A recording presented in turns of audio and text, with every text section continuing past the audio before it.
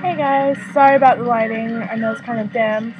I thought I would do a violin review with you guys today, and I just want to say right now that I only had my first lesson yesterday, and it's a $65 violin I got on Amazon, so obviously it's not the best quality. And I don't know very much about violins, so I think I might, once I know more stuff about violins and more about how to play it, then I might do a follow-up review on it. But it's a Crescent full-size student violin, and it's black. So let's get into the review. So the case, not gonna be able to see that. I'll do a close-up on that. The case just looks like this. Pretty standard. It has like backpack straps on it. You're not going to be able to see that. It comes with a front pocket right here, and just open it up.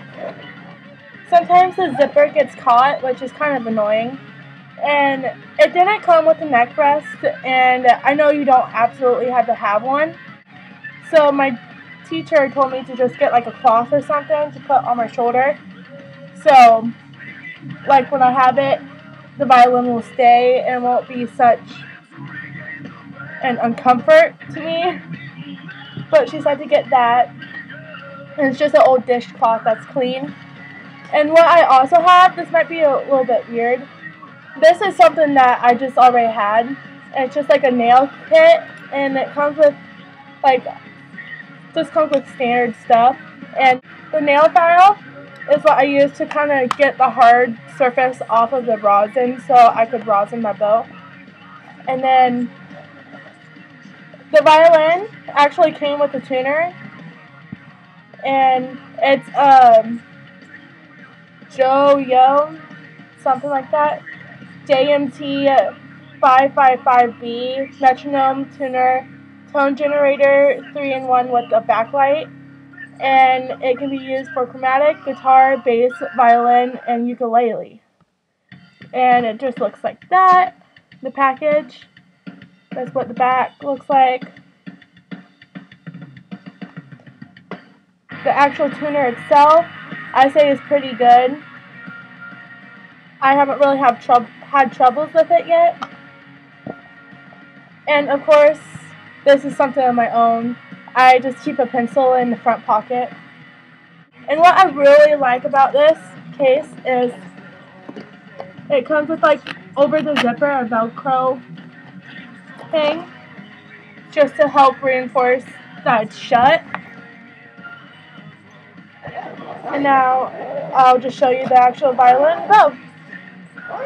The rosin that came with it, I only use this rosin, so I can't really compare it, but it doesn't seem that good to me, so I might get different higher quality rosin. But what comes on top is this is just over the violin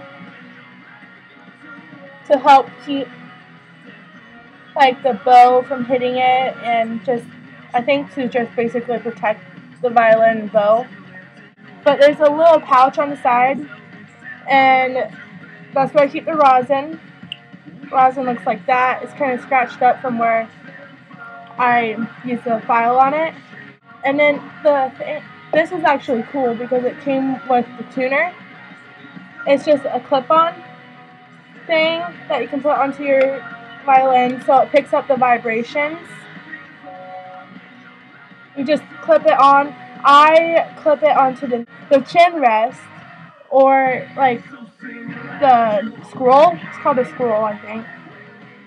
See, I don't know what I'm talking about. And now the actual violin looks like this. Now, I had my first violin lesson yesterday morning, and we were trying to tune it, and I found out that the pegs, when tuning it, actually slip. So she said that's expected for a $65 violin. I say it's pretty good. because I don't even know how to play yet. I don't know if it's something I want to keep on doing. And it's not that bad without the cloth. Like, it's not that uncomfortable. I don't see any damage to the bridge, so that's good. There's no damage to the fingerboard or anything. So I think it's a pretty good $65 violin, not top quality at all. But I'll put that back in there. And in the case, there's actually 2 spots to put the bow, so I could have like a backup bow in case something happens to this one. Hope nothing does. I'll just unhook it from there. This is what it looks like. And I love that this part is called the frog. I don't know why, I just love it. This is how I hold it. Probably not that correct. I'm still trying to work on my bow hold. The case is actually pretty good quality, besides like the zipper getting caught sometimes. Pretty nice, it's durable. I want to know like what you guys think. Like, if I get better at it, as I learn, if I can post videos to teach you, or wait until I can start playing really good, which will be a while from now. In the future, I think I might do videos on how to play it, or at least teach the very basics, since it's going to be a long time since I could probably teach it well. So, just let me know on that. If I can play a song halfway decent, I can upload a video of me doing that. And in the comments, let me know if you want me to do like an updated review in the future, because I would love to do that, because as I learn how to play the violin, I'm sure I'm going to have a lot more critique on it. And if I can find the link to this specific violin, I will put it in the description. If I can't find it, or I forget somehow, then someone post it in the comments, please. That's all, I think. I think I might film another video later, so if you see me wearing the same stuff, don't freak out. Looks like here's the bow. Here's another place to put the bow. I did keep it there for a while when I first got it, which wasn't that long. But then I started moving it up here to the top.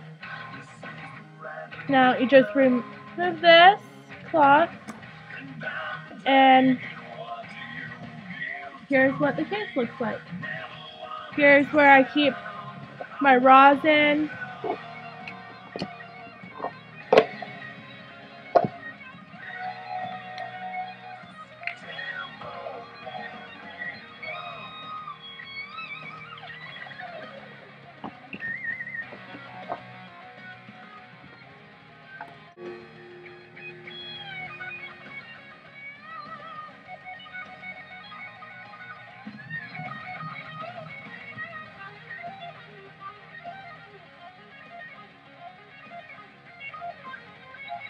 So I guess that's where I'm going to end it. Bye, guys.